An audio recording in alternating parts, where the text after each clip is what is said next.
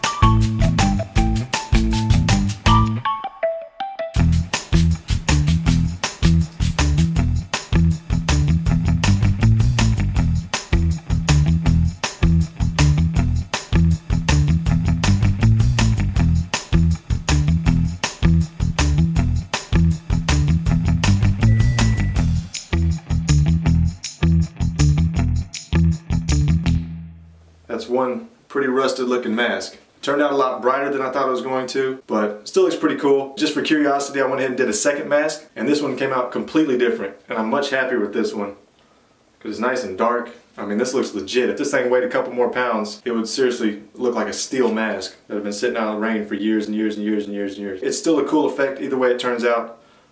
You can see these were two totally different results. With this one, I applied my own primer, the Krylon, prior to putting on the primer from the kit. I don't know if that made a difference. I don't think it did because it never got to my layer of primer, but I also let it hang inside to dry. This one, I didn't put on my own primer. I only used the one from the kit, and then I let it hang outside to dry. I don't know how much of a difference that made.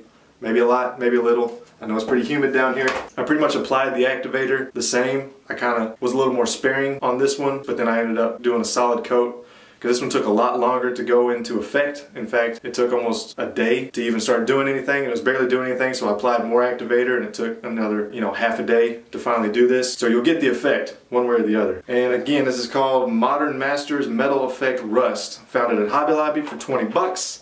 So go get you some, see what you come up with for your own masks, or don't. It's up to you. You can always just pretend this video never happened and go on about your day. Either way, thank you for watching, and I'll catch you next time. Peace.